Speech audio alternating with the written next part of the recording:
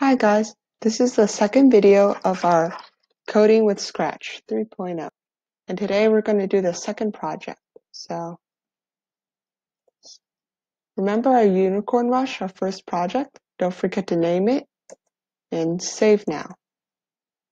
Now let's make a new project. So this one is the Wheel of Fate. So let's read the introduction. This is a multiplayer game of chance. Use your hand to spin the wheel, and if it lands on your color, you lose the game. What will your forfeit be? This project will teach you to use the Scratch 3.0 Paint Editor and Video Motion feature. What you do. Each player picks a color. When your hand is touching the wheel on the video, it starts to spin. Each spin is random, so you can't predict where the pointer will land. Once the spinning stops, Scratch Cat announces the color. You can make that person do a forfeit, such as stand on one leg. So what we have to code for in this game is a wheel that spins a random number of times, stops, and we also need a Scratch Cat that talks, and we're also going to be using the motion feature. So let's see what that's about. So we have our new project, and let's code this. We're going to be using the cat sprite this time, right? So let's code for him. So in the beginning, when the go is clicked, we want to move, so that'll be motion. Wanted to move to the corner, right? Let's move him to the corner. And this is where he'll go. The X and Y coordinate. X 190, Y negative 19. Next step is press the stage. And for our backdrop, we want the words Wheel of Fate in the corner. So let's do that.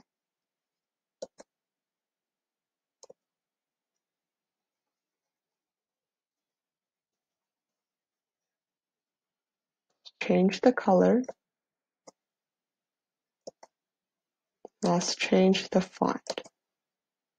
Pixel. Move it to the corner and resize it. Okay. Next, we need to make the wheel. That'll be a new sprite, and we're going to paint it. Let's draw a circle.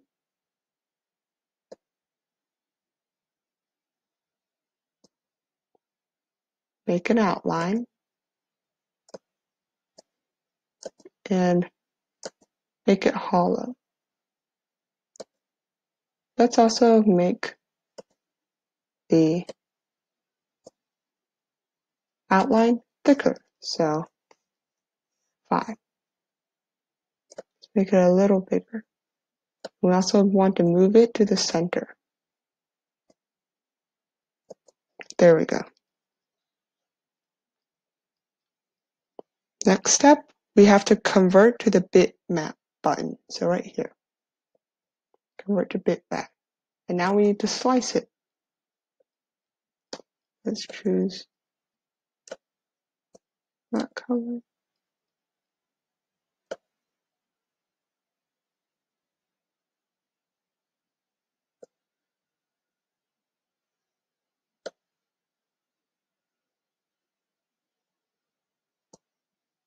And let's fill the colors. So let's fill red,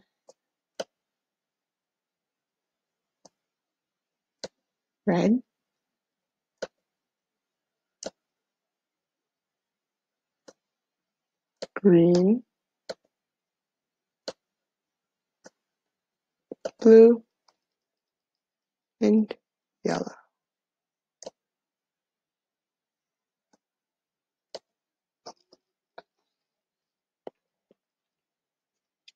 Okay.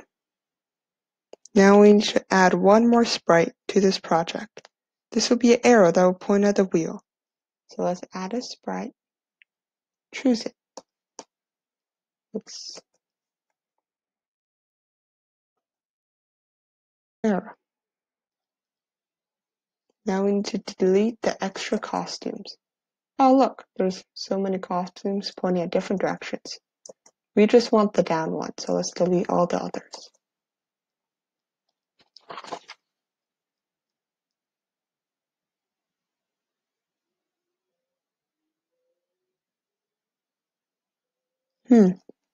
Wants us to erase the edges of the arrow. It's quite big. Let's make it smaller.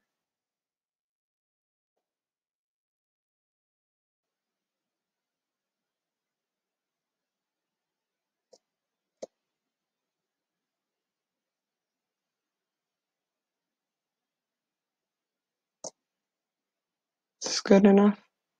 Always redo it.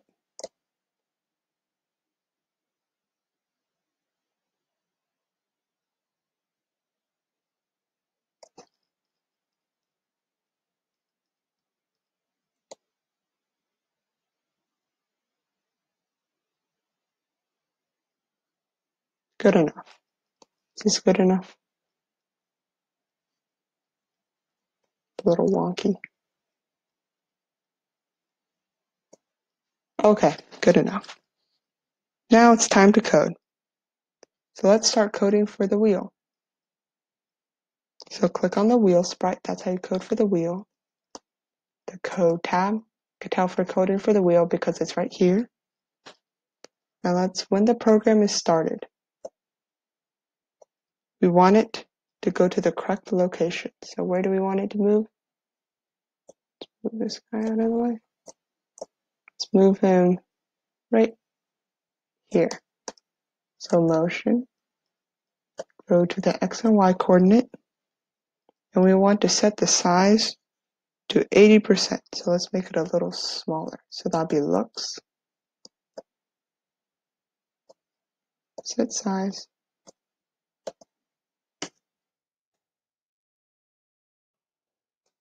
and a forever loop. And if the space key is pressed, which we will be pressing,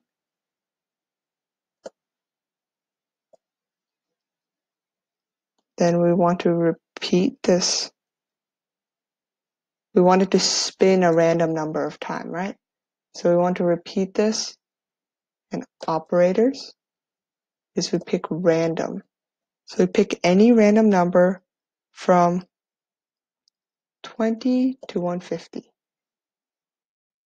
it's going to spin a random number of times from 20 to 150. Now let's code for the spinning. So spin, turn 10 degrees.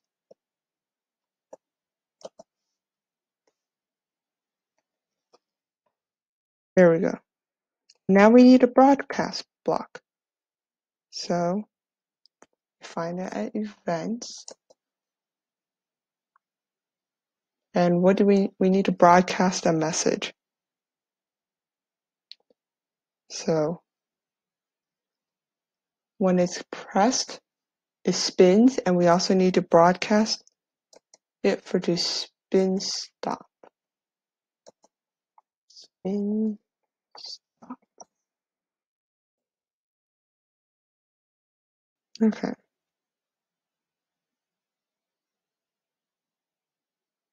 Now let's code for the arrow. They're right here. We also want to move it to the location, right? Correct location. So right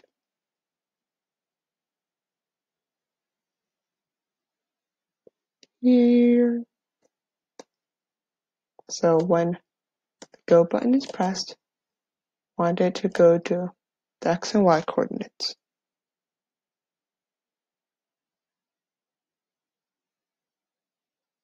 And now we need to, number 18, we need to create a winner variable. So let's make a new variable.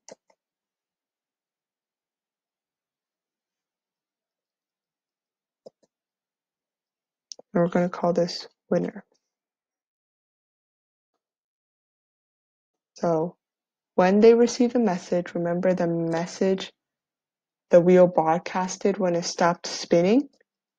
It's going to, when it receives spin stop, we need to sense what color it is, right?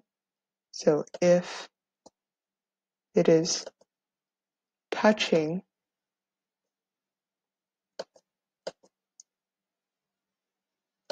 we need to choose the correct color. So right here, it's green color.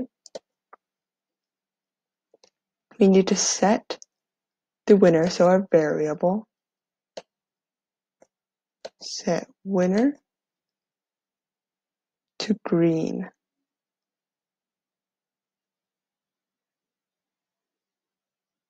So we need to type the name, green. Now we need to repeat this for all 3 other colors. So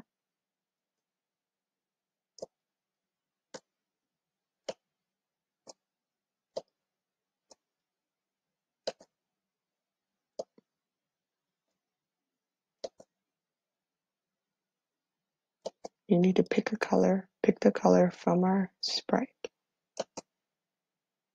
Red,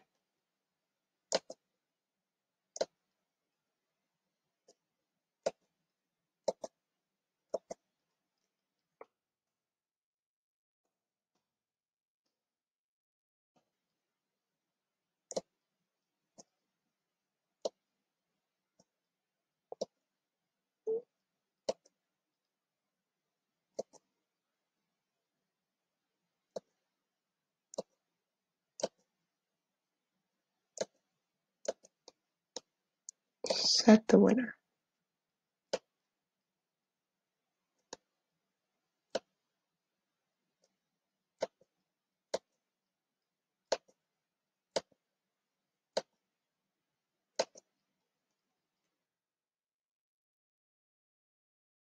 Blue and yellow. What next? We need to broadcast another message. So events, broadcast, say winner. We need our messages to describe what we wanted to say. We can't just type any random numbers that we want because it's really helpful to describe your code. That way, in the future, you could choose the correct message. You won't get confused, be like, what do these random numbers mean? You'll know.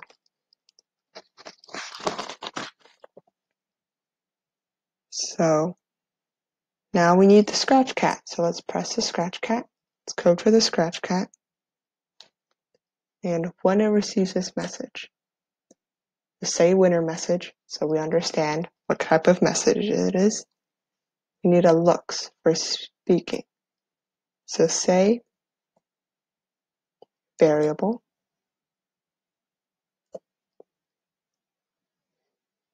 we say the winner for 2 seconds.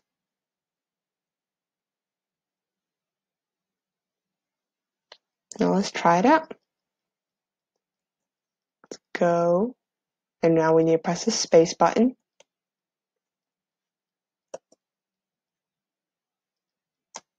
Oh no, this guy's a little too high up.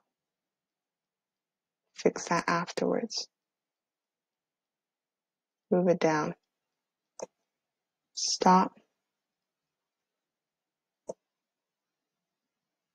So the pointer wasn't touching anything. Oh no, let's try again. Oh no, we have to move him, right? So we have to delete this block. Put it back in here. Move it down.